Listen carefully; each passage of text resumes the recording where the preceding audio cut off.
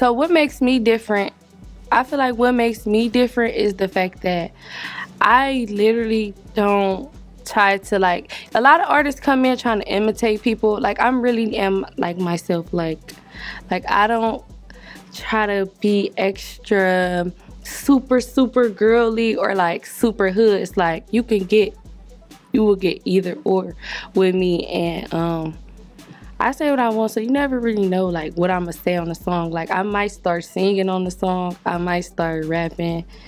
You never know what's gonna come from me. Like, you can't really put me in like one pocket for real when it comes to like my music wise. But when I'm in the studio, I'm a smoker. I don't really drink.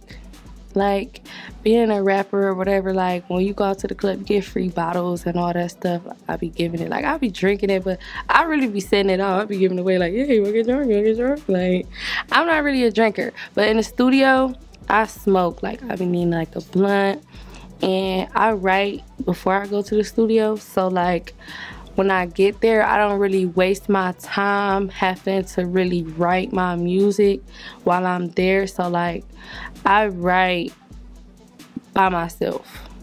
Like, I'll go in the room and I don't want nobody around me, and I would just like focus on the song that I'm writing, and then I may make some changes when I get in there and see if it don't sound how I thought it would sound, and I would change certain things. Or sometimes I do go, like if I'm out of town or something, I might like do like a little freestyle or something like off the top of my head and go in the studio. Just, you know, there might not be all the songs that make it to be singles, but it's just the craft, you know, just the fun of it, because it gotta be fun sometimes. So majority of the time I write before I go to the studio, and then I release everything, like let it out. And I smoke. I do sometimes, like I'm just bored, I might turn on Netflix or something.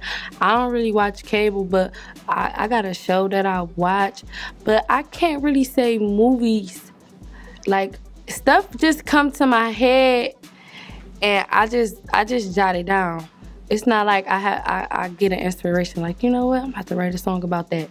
It's never really that. It's like however I feel at the time, then that's what I write about. If I'm sad, then I will write like something slow or something from the heart, like something deep.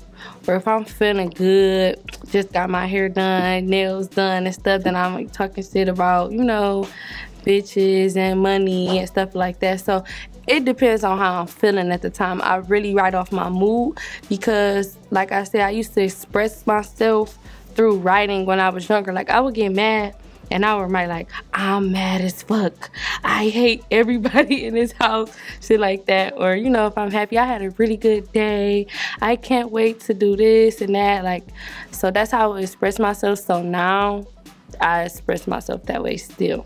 So I think social media affected me a lot, because if I didn't post that freestyle that I posted rapping to the challenge, it was like the Monica So Gone challenge.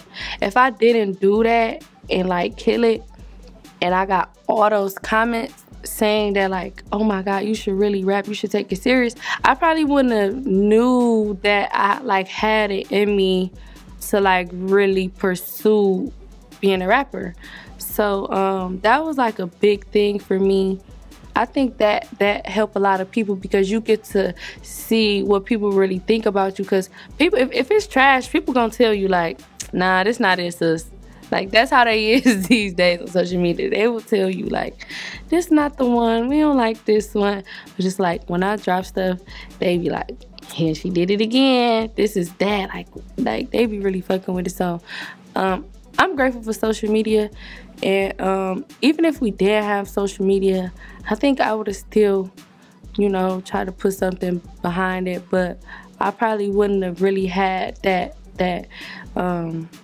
like really been sure about it. So that just made me know like, all right, I'm gonna take this stuff serious.